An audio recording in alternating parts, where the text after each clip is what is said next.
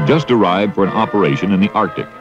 Whether it's an exercise or an actual combat operation, the real enemy here is the cold. In the cold, everything takes longer. In the cold, every job is harder. But what most soldiers want to know is, how dangerous will the cold be for me? Well, the answer is, cold injury is preventable. If you know the techniques and follow them, you can withstand temperatures down to 60 below zero and even colder without injury. It's all in knowing how. And that's what this film is all about.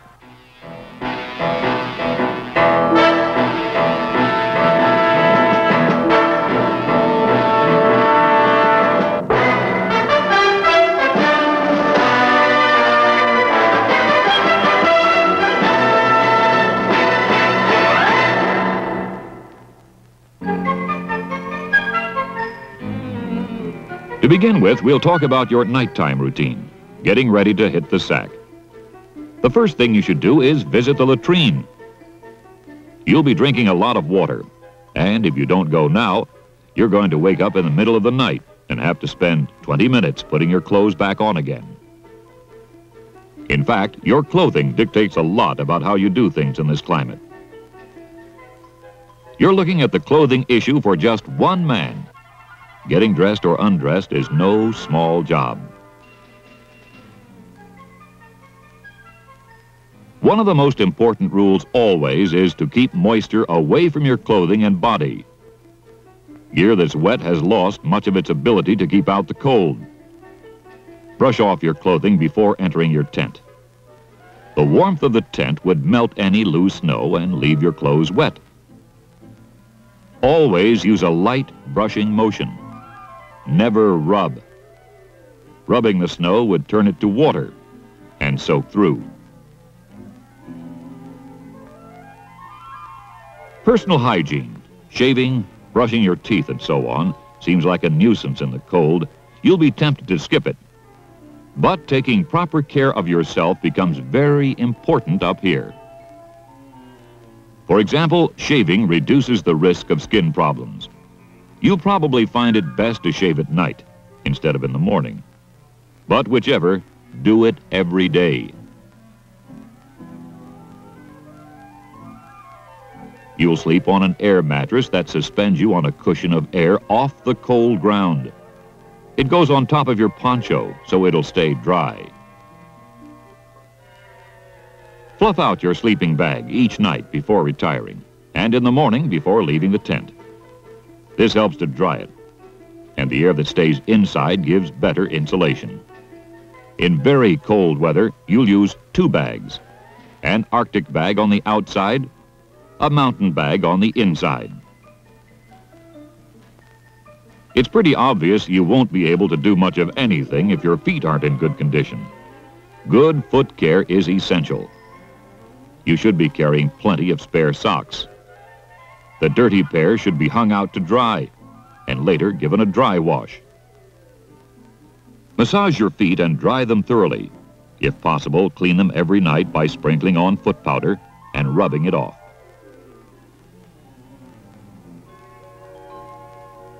You don't want to sweat inside your sleeping bag, so strip down to your underwear. Experienced troopers put their long johns in the sleeping bag. They stay dry, and they're right at hand when you get up. It's also a good idea to keep your boots close by, in case you need them during the night. And the same with your canteen. Keep your canteen within reach during the night, in case you become thirsty.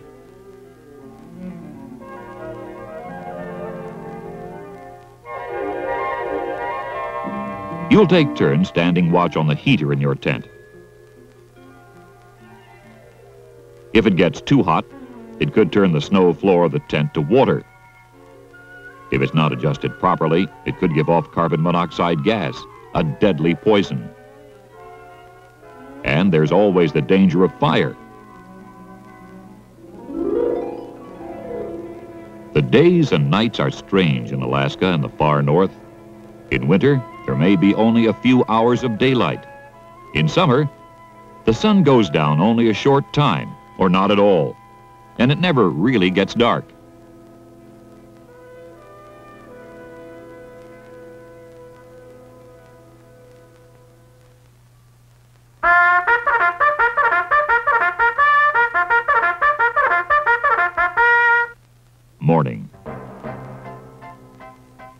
You've been getting yourself dressed every morning since you were little.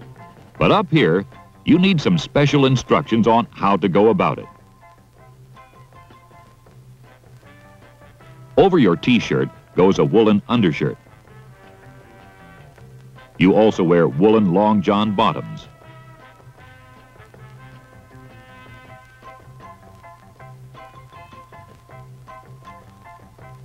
Wear only one pair of socks, no matter how cold it is. And be sure they're not too tight. Tuck the long johns into the socks. Next come the Arctic trousers with liner. The clothing alone will not keep you warm. You've got to have air circulating between the clothes. The garments must not be tight. They've got to be loose enough for air to circulate. That's why you wear suspenders, but no belt. An Arctic wool shirt goes on next. The idea is to dress in layers, with a layer of air between each layer of clothes. The trapped air is vital for keeping you warm.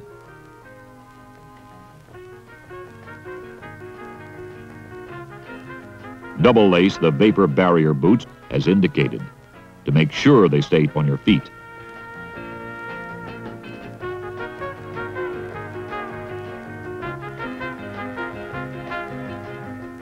There's a valve on the side of each boot.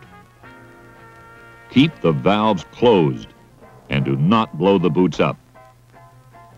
The valves are opened only when you're flying. How much clothing you put on depends on how cold it will be and what you'll be doing. There is a field jacket that can be worn in addition to the parka, or you may not need either one. It's very important not to wear so much that you will sweat underneath it all. Clothing that's damp from sweat or anything else can't keep out the cold. And by the way, that's true of clothing that's dirty as well. If you'll need to use your fingers, you'll want to be wearing gloves.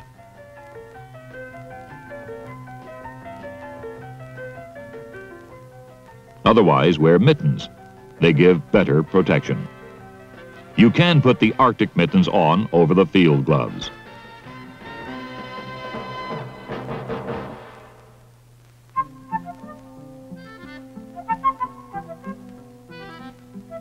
You'll soon discover that hot meals can really make you feel good. They don't just warm the stomach, they seem to warm the soul, too. If you're away from base and not able to get the one hot meal a day from the mess tent, it's worth the trouble to make one yourself.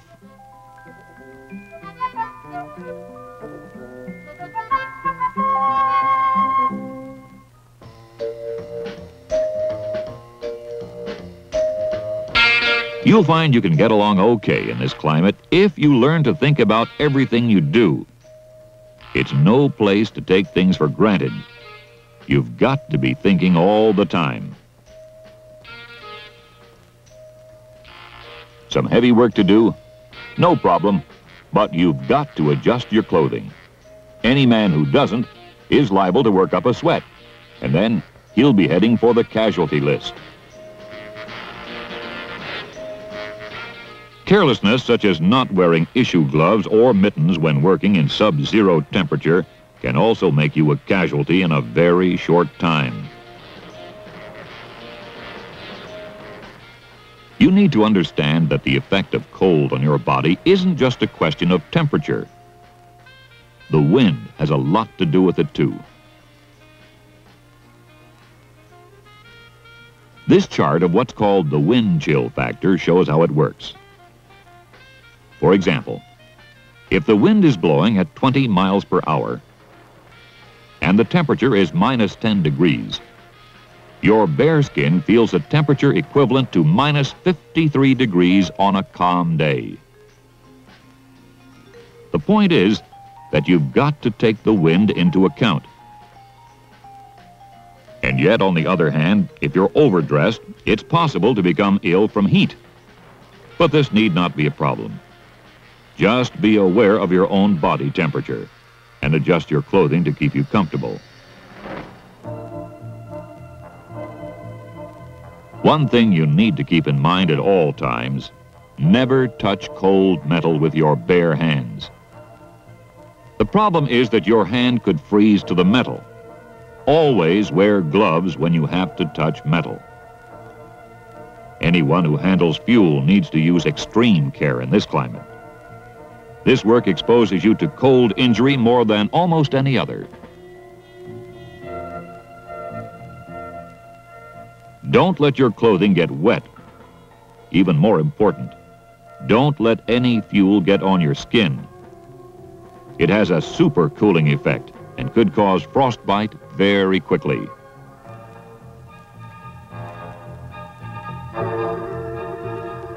One of the best means for protection against cold injury is the buddy system. It's very simple. Each man is assigned a buddy. And every little while, you stop and take a close look at your buddy to see if he's showing any signs of frost nip or frost bite. Look for any spot that's turned white on the face or any other exposed part of the body. That's the first sign of cold injury beginning. If everything's normal, that's all there is to it. Remember, cold injury can be prevented if it's caught in time. In a way, the toughest jobs up here are the ones that don't involve much physical activity. When you're moving around, your body produces more heat to fight off the cold. When you're still, the cold gets through to you faster. If your hands start getting chilled, do this. Clinch and unclinch your fists rapidly and hard. If you feel yourself getting chilled all over, get going with some vigorous exercise. Keep at it till you're comfortable again.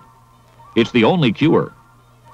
The clothing alone will not keep you warm unless you're active. But remember, stop before you begin to sweat. That's very important. Whatever kind of job you're doing, keep in mind, in extreme cold, you've got to be active to stay warm. If you're riding in a vehicle for any length of time, or even if you're driving one, stop every once in a while, get out, and exercise.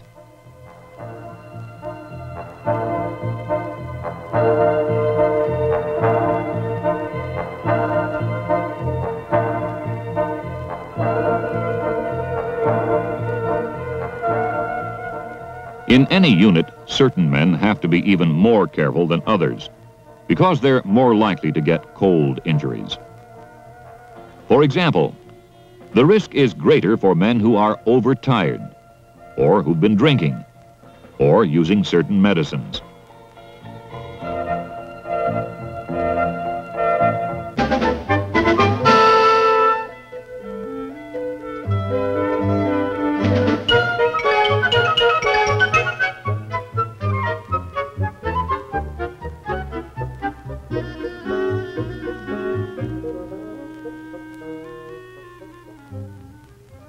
You'll need to drink a lot of water, more than usual. Where it's very cold, it's very dry, and you have to make up for it by taking in extra water. Because the climate is extremely dry, your lips get chapped very easily.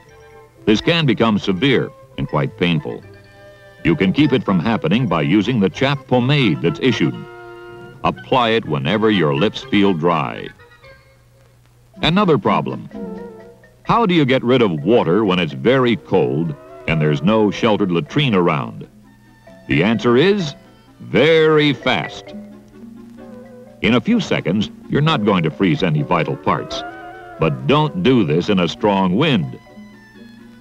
The same thing with eliminating.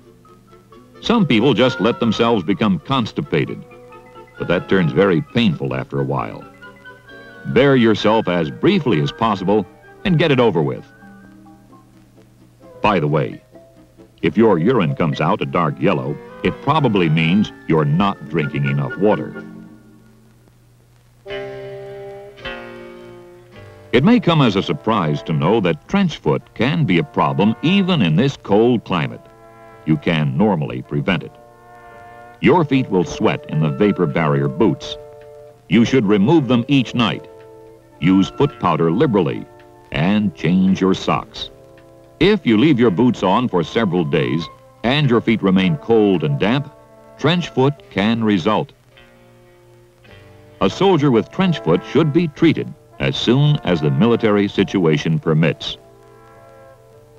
The treatment is to dry the feet. Clean them carefully. Apply foot powder and warm them at a gentle temperature. They must be handled gingerly because the skin is tender.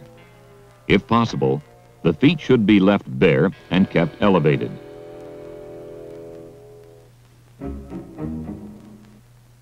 The greatest medical problem you face up here is from the cold injuries of frost nip and frost bite. But remember, injury is preventable if you take action in time. The big difficulty is that you may not realize it's happening unless you stay alert. Most cold injuries occur to the feet, the hands, and the face.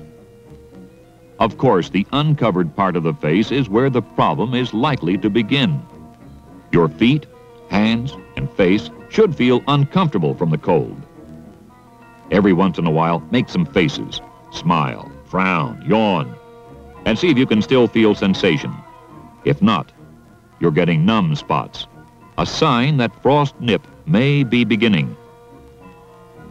The injured area first becomes red, then turns pale white. Your buddy can help detect this when it occurs on the face. If you become aware of it soon enough, it's not serious. Just get the part warm again, and you'll be fine.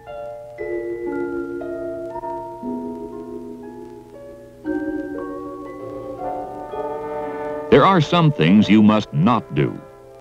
Don't be misled by that old idea of rubbing snow on. That'll just make the damage much, much worse. And don't try to use a fire for warming either. Body heat is the only safe way. A hand can be rewarmed by placing it under the armpit.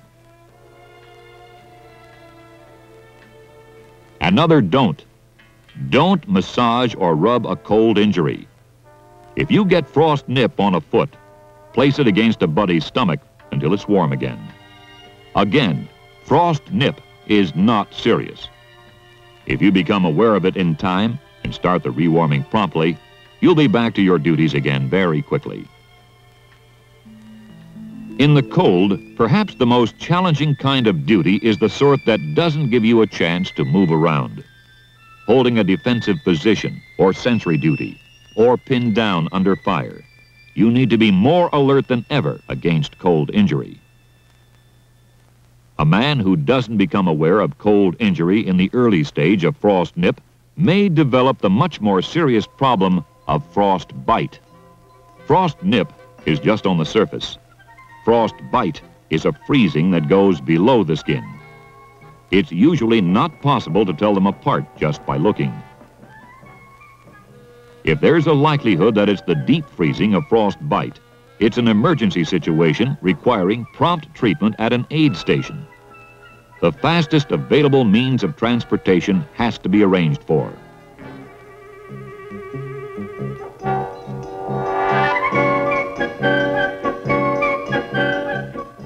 Meanwhile, the frozen part must not be warmed. It's okay to keep the part from getting any colder, but don't hold it near a stove or fire. If a frost bite is warmed and then refreezes before a medical officer can begin treatment, the damage will be much more severe, perhaps even requiring amputation.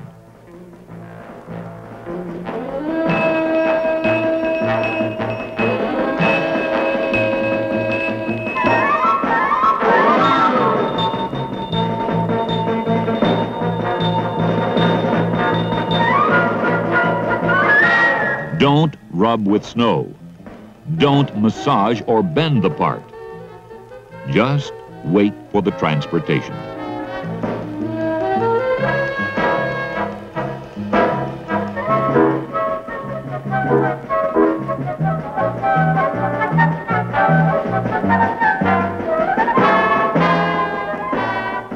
most medicines are contraindicated for frostbite because the effects on circulation or body heat may cause more severe damage.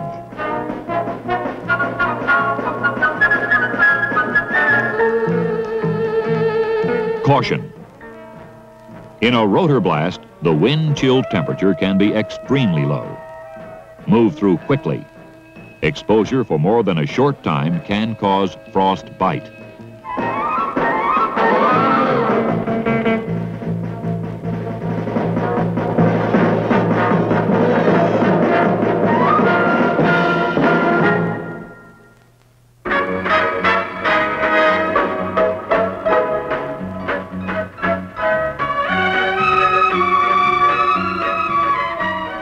For most soldiers, the happiest thing about a training exercise in this climate is that it's soon over. It is admittedly an uncomfortable place to live for very long. Uncomfortable, but not dangerous. Cold injury is preventable if you follow the rules.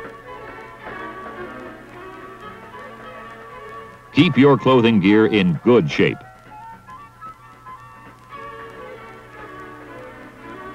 Stay alert to detect frost nip as soon as it begins. Practice the buddy system at all times. Remember the points you've learned about in this film, and you'll climb aboard for the trip back to base as safe and healthy as when you arrived. Many thousands of men have done it before. You can too. Commanders and medical officers of units preparing to operate in a cold climate should be aware that invaluable advice and assistance on the medical problems can be obtained simply by contacting the U.S. Army Research Institute of Environmental Medicine at Natick Labs, Massachusetts.